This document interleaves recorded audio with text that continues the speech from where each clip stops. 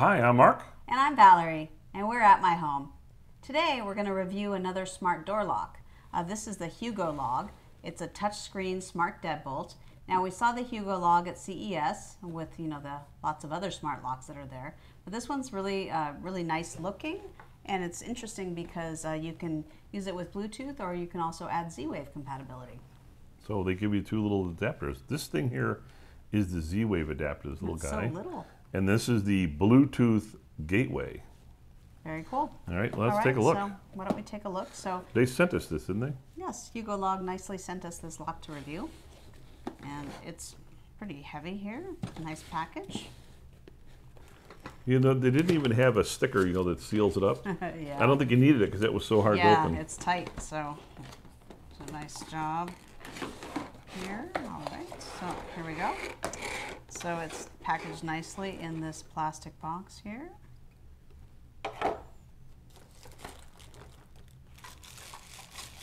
Well, this is the inside part of the lock.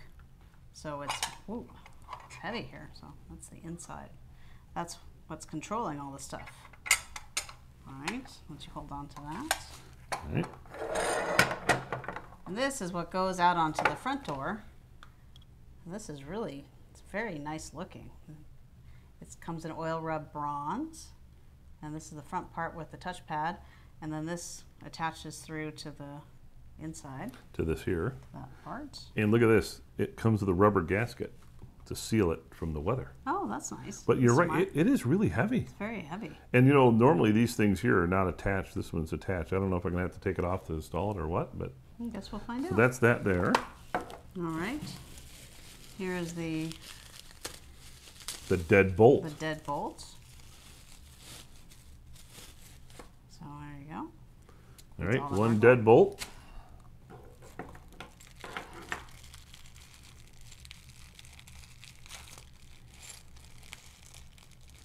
And here's a lot of the hardware you need. The little strike plates. Strike plates.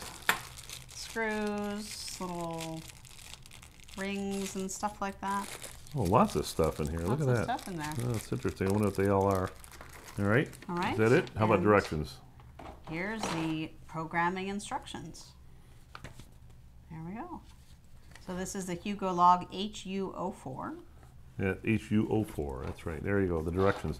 Hey, let's take a look at this though, because look at all the gadgets. I mean, it's totally exposed. I'm surprised. Look at this. Just totally exposed board.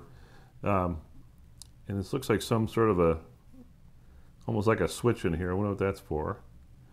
And warranty void if removed, whatever that is. Whatever it is, don't remove it. I think that's just the serial number. And there's a little thing to connect your cable up. So I bet you this cable here probably fits on here. Yeah.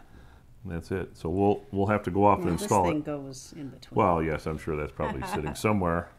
But this is inside the house, so this probably fits on like this somehow. And well, we're going to find out because we're going to install it. Then we have the gateway. Another gateway.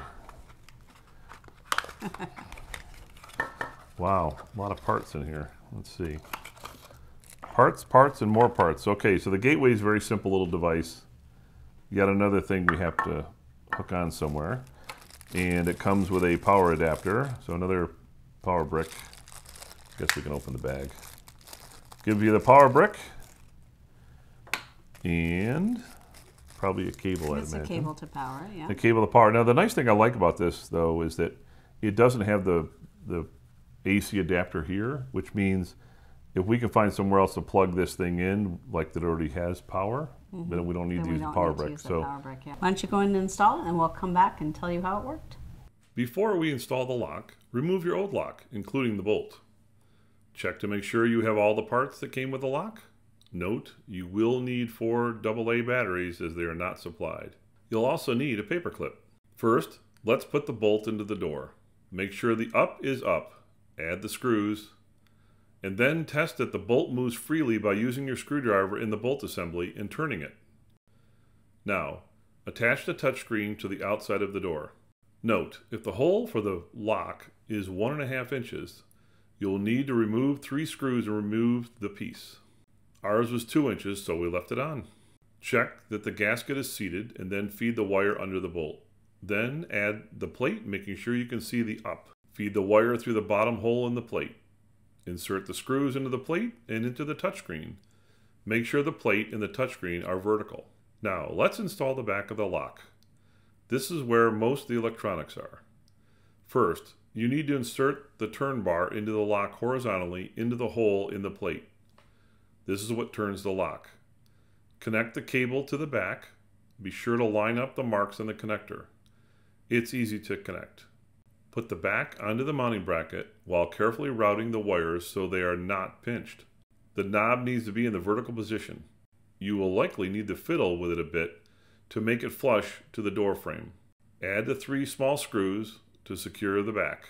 Now, open the door and turn the inside knob to test that the bolt will extend. Add the batteries, and finally, before you put the battery cover on, you need to do a reset. This is an important step, so don't skip it. Just insert a paper clip into the tiny hole in the lock just under the batteries. Hold it for around 10 seconds until the lock closes the bolt. That's it. The lock is installed. Now let's set up the app. First, download the app from the App Store and set up an account. Provide an email address. They will email you a code to verify. Enter the code and then when prompted, enter a password. Accept all the dialogues and you're done. Before adding the lock, click Me at the bottom of the page. Add yourself a nickname. Just click on your username at the top and click Nickname. Now click on Home Management. Click on My Home. Give your home a name. You can also set your location, which we recommend, as it then provides some weather info in your area. You can also define rooms. We created a custom room, Courtyard, and deleted the other rooms since we don't need them.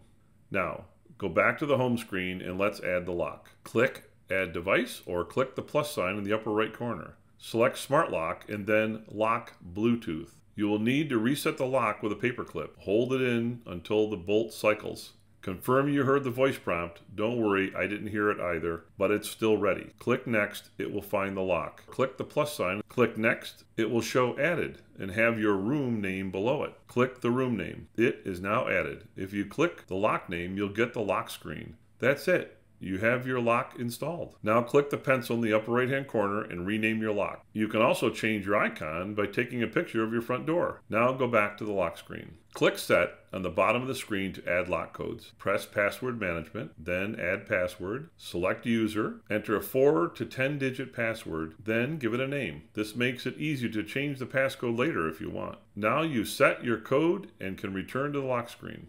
Press the lock icon and you will be asked to confirm you want to unlock the door. Confirm, the lock will unlock and the icon will change to an open lock. You will also see a small message with the time and the user that unlocked the door. To lock the door, don't press the icon, press the Autolock message in the white box right below it. The lock will lock. Now, let's unlock the door from the touchscreen. Just touch the screen to wake it up, enter your code and then the pound symbol. The lock will unlock and you will see a green bar on the bottom.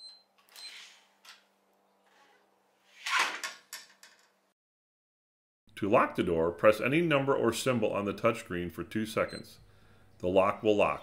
A red bar will appear. Now your lock is installed, the code's set, and it works with your app or the touchscreen. If you received a Bluetooth bridge, you can add that to control your lock from anywhere. Otherwise, the app will only work if you are in Bluetooth range. Plug in your bridge near the lock. Go to the home screen, press the plus key. You should see Devices to Add, Gateway, if not, select it from the menu. Press Go to Add, then the plus icon. Enter your Wi-Fi info, confirm. The app will show it added. Press the room name to select the room it is in, and then done. Then select the gateway and press the Add Device by List on the bottom of the screen. Select your lock and then press Immediately to join. Select Add Finish. Click on the lock name and press the 3 dots. Now you are back at the lock screen.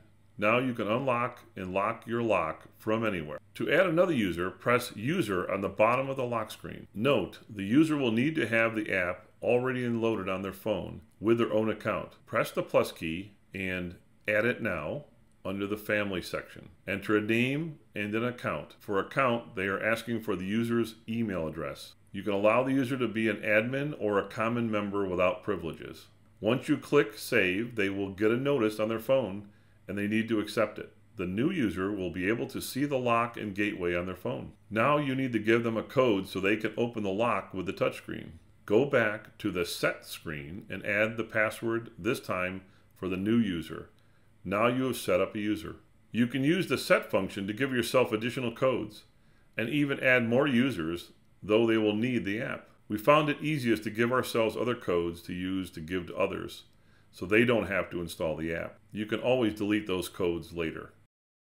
You can select Other when setting up the code. This will let you provide the code temporarily with an expiration date and time. These users will need to download the Hugolog app and accept your invitation to use the lock. You can also set the lock to Autolock in the Set function. You can set it to Autolock from 10 seconds to 3 minutes. Note that when you do this, if you unlock the door from the app, the icon does not change, but the lock will lock after the time you set.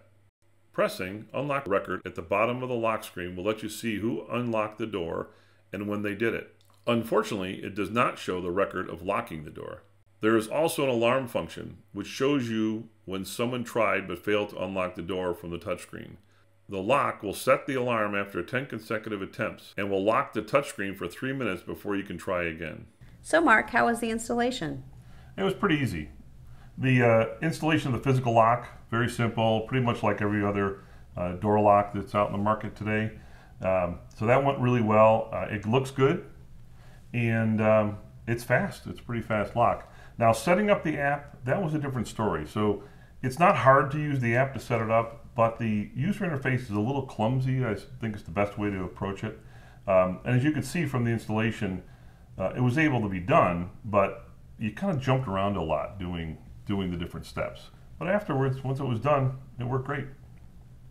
What did you think of it? Well, the lock itself is really nice looking. It's very solid, and it's really a good looking solid lock. And like you said, it's really fast. We've had a lot of different smart locks over the years, and this one's really fast. It's not too noisy, which is really great. And I think once you have the code set up in the app, so you use your punch code to get in on the touchscreen, that's the way you're going to get in most of the time. And once that's set up, it's really easy to use, it's really fast, and you can have as many of those codes as you want. When you use the app to open the lock, it's a little, it's functional, but it's not, I guess it's not very elegant. So I think there could be some improvements definitely on the app. And one thing I would really like to see them improve is the interface for sharing the lock with guests, because right now if you want to actually name somebody and give them guest access into your house, even if it's temporary, you have to actually have them download the app, and that seems silly to me. It seems like it'd be better if you could just assign them a temporary code and then be done with it. But you can still assign codes, you just don't assign them to a specific person. Yeah, well, I showed that in the installation. Yeah. So it works. So you can get the functionality, but it seems like it would be a lot easier if you could just set up a temporary code for somebody that's coming in. It's your dog walker or your guest, right? You don't want to make them download the app every time. Right. So what else? Any other things you noticed about the door lock? No, it's a great lock. It's at a really great price, so it's definitely worth checking out. Okay. Thanks for watching our video today. We've included more information about the product we reviewed as well as links where to buy in the description box below. And while you're there, please don't forget to subscribe to our channel and ring the bell so you can find out when we do our next video. And for more smart home stories, visit appmyhome.com. Thank you. Thank you.